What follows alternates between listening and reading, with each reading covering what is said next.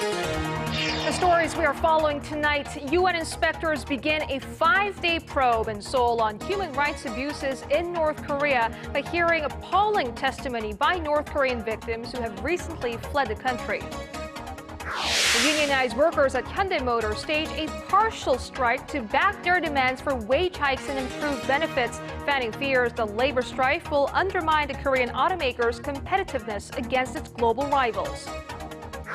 And over in Egypt, violence continues as the country's security forces arrest Muslim Brotherhood spiritual leader, while ex-President Hosni Mubarak, who was removed in a military coup back in 2011, is expected to be released from prison soon. Well, these stories and more next on Primetime News.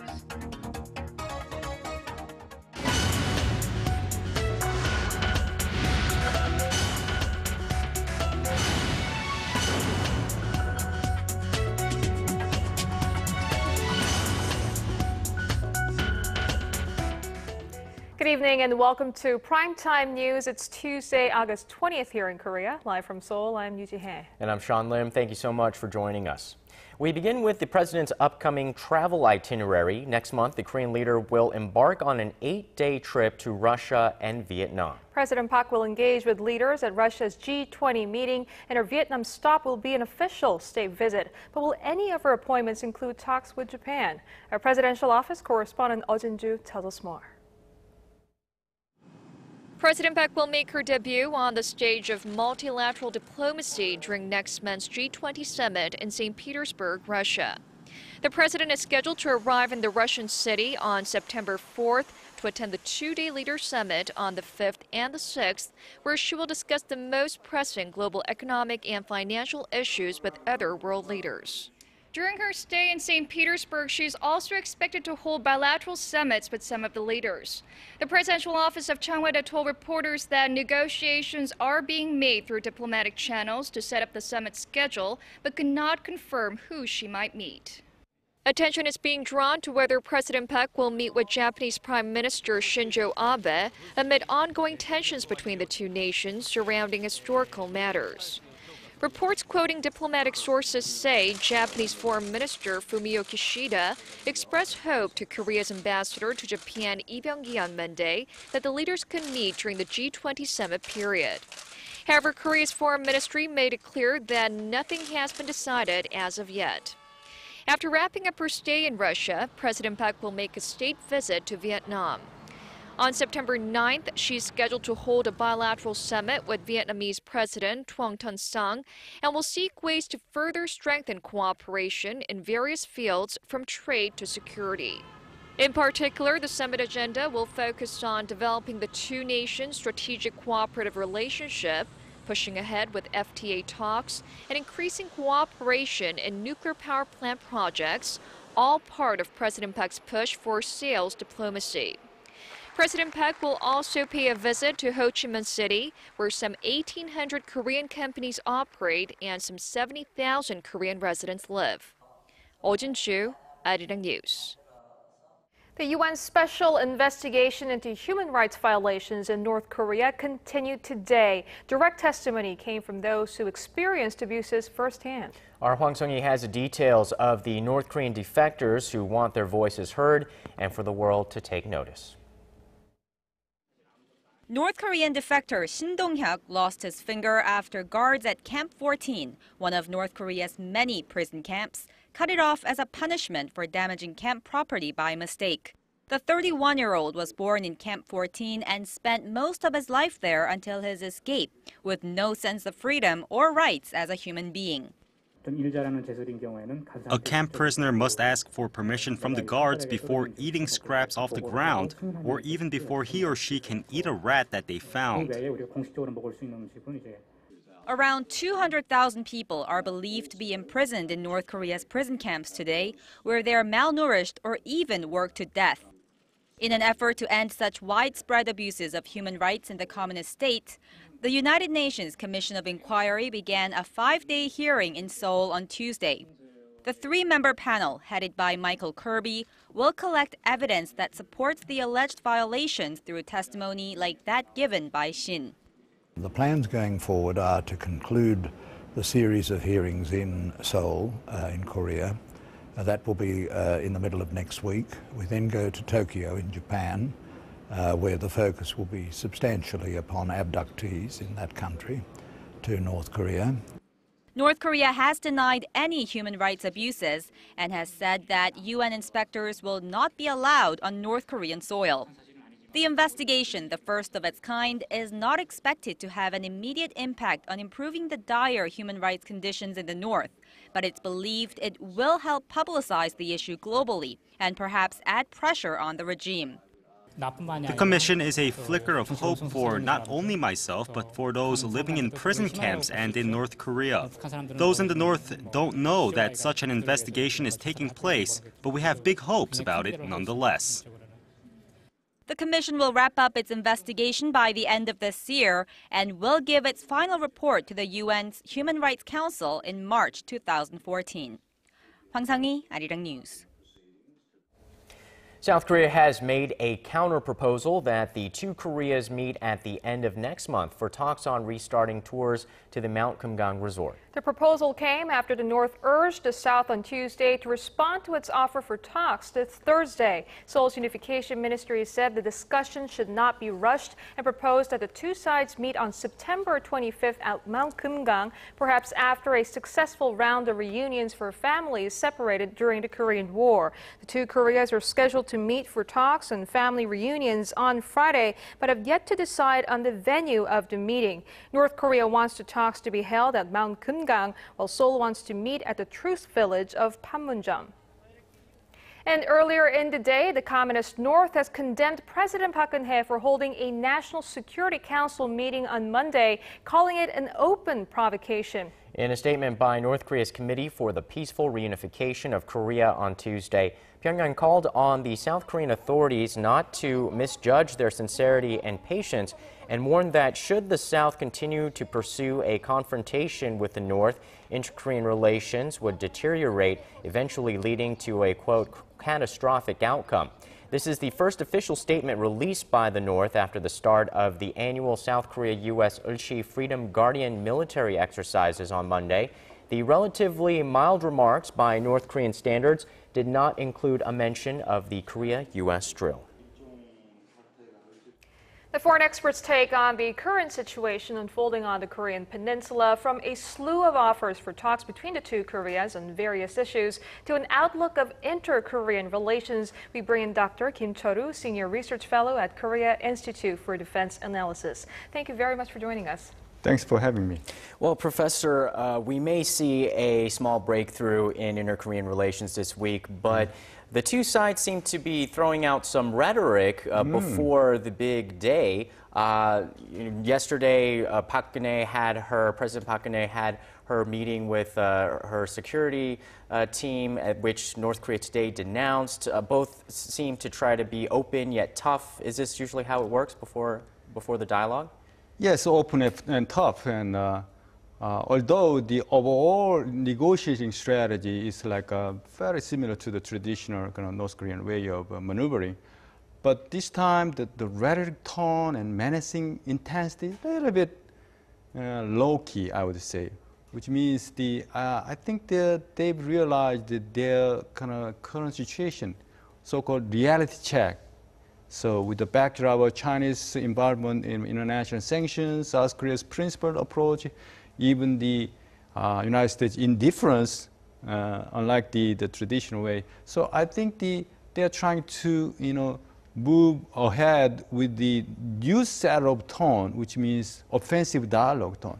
But nevertheless, they made these offers. How sincere do you think they are this time about these issues or the dialogue? So Kaesong is they've shown their desperateness to the south. So we try to move again to this side. But the family reunion is very emotional thing, So with all the cryings and all the media event, live linkage throughout the world, and it's also related to the Kumgang Mount Resort area. So I think this Kaesong and next, the family reunion and Kumgang all relate to the Kim Jong-un's new initiative to set up a special kind of economic zone and Wonsan area. So they have set up new hotels and Mashingneung ski resort and those things. So Kim Jong-un might have perceived, we reached a certain level of consolidation of power. What's next? That's the economy, which means desperately need money. So foreign direct involved money is not coming toward Pyongyang because of the strained relationship between North and South Korea. So I think the Pyongyang regime is trying to show off the flexibility of the new change, tune. So you think that Pyongyang wants to get the tour project underway along with family reunions to just push through quickly with resuming these projects, or should Seoul be a little bit suspicious of they're trying to link the two talks together? Over the last 60 years experience, Seoul has fully recognized, fully understand their real attention. So government authorities know how to proceed. So Park Geun-hye government's kind of virtue and the strong point is they are not just trying to get the general public's popularity from this kind of North and South Korean negotiation. That's a very good point. The so-called trustic politics principle, it's kind of setting the blocks toward the North Korea and the international communities. They are trying to use new international standards. Do you think these pending talks will go well? And if so, could this open up other dialogue, such as high-level inter-Korean talks or even six-party nuclear negotiations? You see, it's too early to put the rosy predictions, but the overall trend for the last 6 months, from the February nuclear test, the international sanctions, and all the international top leaders maneuvering, particularly Park Geun-hye's very close relationship with Xi Jinping, has set up new kind of a role model, new pressure toward Pyongyang. So I think the Pyongyang fully recognized by the envoy Choi Yong-hae's visit to Pyongyang, got a clear message from that trip. So I think the North Korea's changed, although it could be a strategic maneuvering or tactics, it doesn't matter. So if the Seoul can move to this kind of consistent step-by-step incremental approach, I think it can make a big difference. All right, so I guess we have a lot to look forward to this week from all the talks. Thanks so much for your insight tonight. Thanks, my pleasure. Before your day ends and another begins, get the latest news live from Seoul. Residents whose features restrictions is on the rise. Closing ceremony. Expert analysis from Asia's heartbeat. The legislature, circumstances. With a viewpoint only Korea's global network can provide. The United States, the latest report. Unrivaled access from a team always on standby. Came on maneuver trying to cover up the South. Moving outside the nation, the Indian government says it has no plans to ask the International Monetary Fund for help, despite concerns that Asia's third largest economy is headed towards a crisis. The Economic Times, an Indian business newspaper, quoted two finance ministry officials on Tuesday as saying that asking the IMF for money is not even being considered. The U.S. Federal Reserve's plan to scale back its stimulus program has sparked an outflow of money from emerging markets worldwide, and the Indian rupee has been among the hardest hit. The rupee has been Asia's worst performing currency so far this year and plummeted to a record low against the dollar on Monday. And overseas now to Egypt, the spiritual leader of the Muslim Brotherhood was arrested on Tuesday as the military continues its crackdown on supporters of former President Mohamed Morsi. The news broke a matter of hours after it was announced that President Hosni Mubarak, who was ousted during the Arab Spring, could be freed. Our Kim Yeon-bin reports. The Muslim Brotherhood spiritual leader, Mohamed Badi, was arrested by Egyptian security forces in the early hours of Tuesday morning. Badi is charged with inciting violence along the Muslim Brotherhood back in July. He and two of his deputies are scheduled for trial on August 25th. Meanwhile, Hosni Mubarak, the man who ruled Egypt with the iron fist for 3 decades, could soon be freed from jail after a court ruling on Monday said he could no longer be held for corruption charges. Mubarak's once commanded armed forces deposed the elected Islamist successor, Mohamed Morsi, to spark the bloodiest internal conflict. The conflict in the past 6 weeks was the deadliest in the modern history of the Arab state. Since the army detained Mohamed Morsi on July 3rd, hundreds of casualties and dozens of security personnel have been killed, including 25 police officers who have been executed on Monday by armed militants in the northern city of Rafah. Mubarak is now 85 and has been in prison since April 2011. Even with his release, he may have no political future and could raise questions that a new form of military-backed government could take place. Meanwhile, EU foreign ministers will convene in Brussels Wednesday for an emergency meeting to find ways to broker a peaceful compromise between the army-backed interim government and supporters of deposed President Mohamed Morsi. Officials says options on the table include cutting back the EU's $6.7 billion package of grants and loans promised last year and imposing an arms embargo on Cairo. Several foreign ministers have called for a cutback or severing of aid to Cairo, but many diplomats say such a course of action would hurt the Egyptian people more than the government. Kim Hyun-bin, Arirang News. And back here in the nation, labor union members from Korea's largest automaker Hyundai Motor began a two-day partial strike starting Tuesday. The strike is seen as a move to pressure the company before the two sides meet for wage negotiations this Wednesday. Our Yudian has more. Members of the 45,000-strong Hyundai Motor Union will set aside their tools for 2 hours on Tuesday and Wednesday. The union workers will split into two groups and alternate taking part in a 2-hour strike over the 2 days. And on Wednesday, the union leaders are set to meet with company officials to continue negotiations. The union says they decided to go on a strike because there has been no progress in the ongoing talks.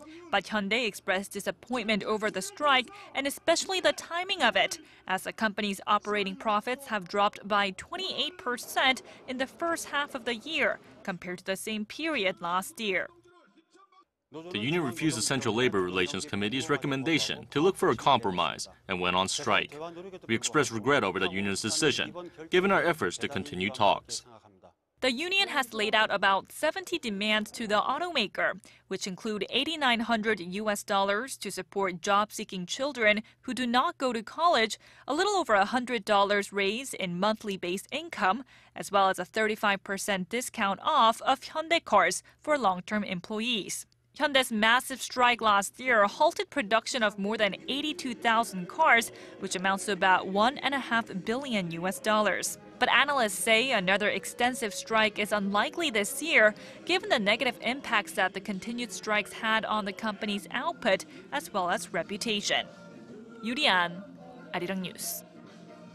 The relations between Korea and Japan have constantly gone through rough patches due to historical and territorial disputes, and the new Abe administration has recently flared up more controversy. But to break the icy cold relations, a group of Japanese social media reporters have come to Seoul to help smooth out future relations. Kim Young-gil reports. This is a group of social media reporters from Japan. They are on a 5-day tour across Korea starting Tuesday.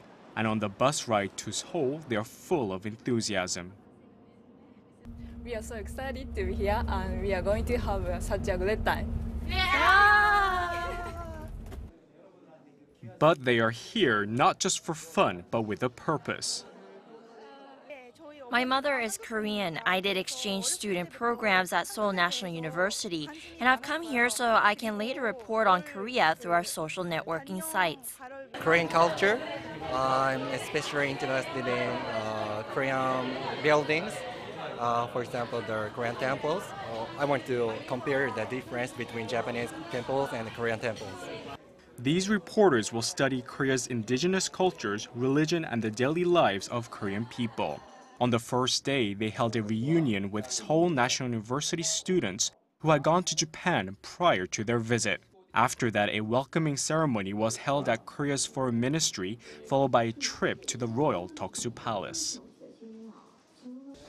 Each social media reporter will have the duty of writing about Korea once they wrap up their trip here and go back to Japan. Amid the fun and excitement, the reporters still have some sensitive issues they want to discuss. Japanese youth have a lot of interest in Korea and the relations between the two countries. I think politicians from both sides should stop wrangling over the complicated historical issues and move on with the future. Currently, Abe is very popular in Japan since he's striving to revive Japan's economy and bring back confidence to the Japanese people, but he's causing some friction with neighboring countries. These young reporters will potentially play a role in molding future relations between Korea and Japan, and each person seems to be happy to play that role. 김영길, Arirang News.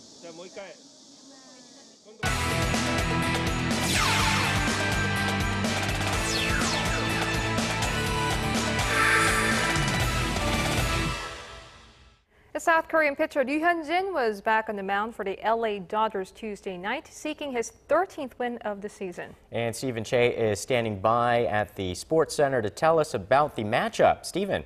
Hey guys, the larger-than-life lefty was not only seeking an away win against the Miami Marlins, but also looking to extend the team's winning streak when he pitches to 10 games.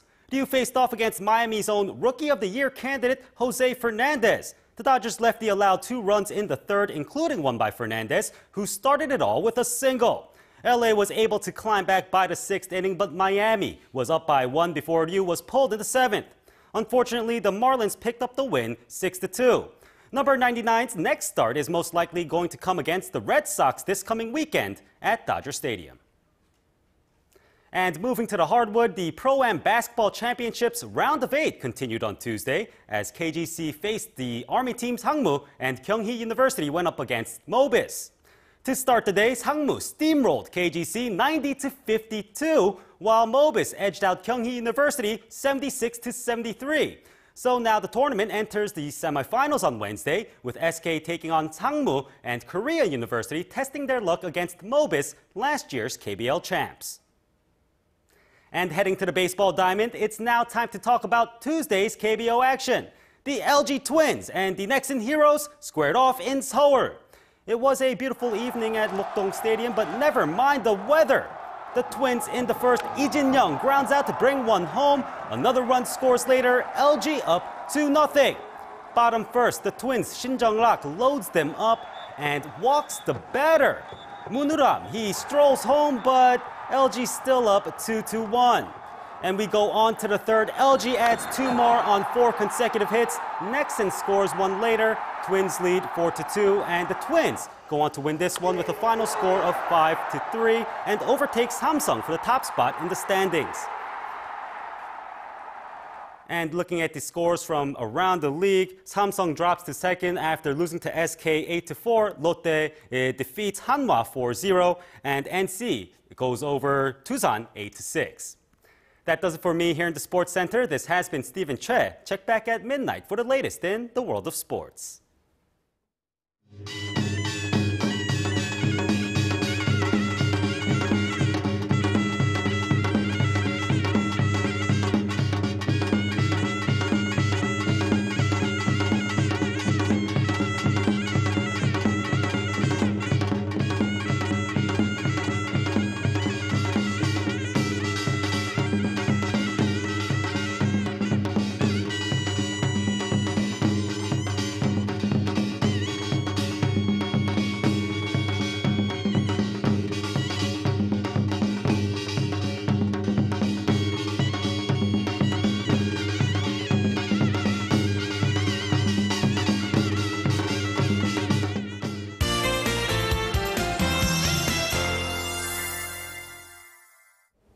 Time for the latest weather update with our Kwon So-hwa standing by. Hi there.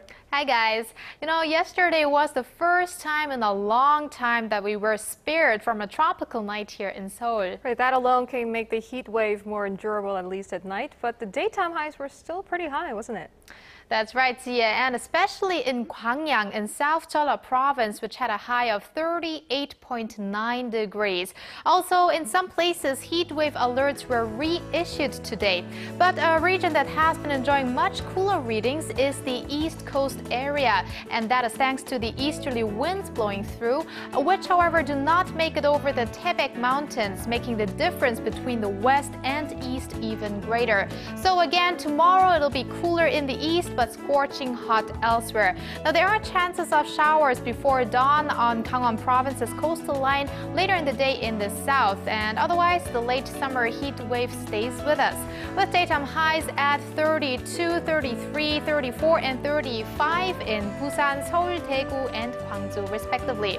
Moving over to Daejeon and Jeju Island, which will both at 34 degrees, Dokdo makes it to 28, and Wongeumgang drops to the high teens. Now that's the forecast for now, but I'll see you back here after midnight. And that's our broadcast on this Tuesday night. I'm Yoo Ji-hye in Seoul. And I'm Sean Lim. Thanks for joining us. We'll see you soon.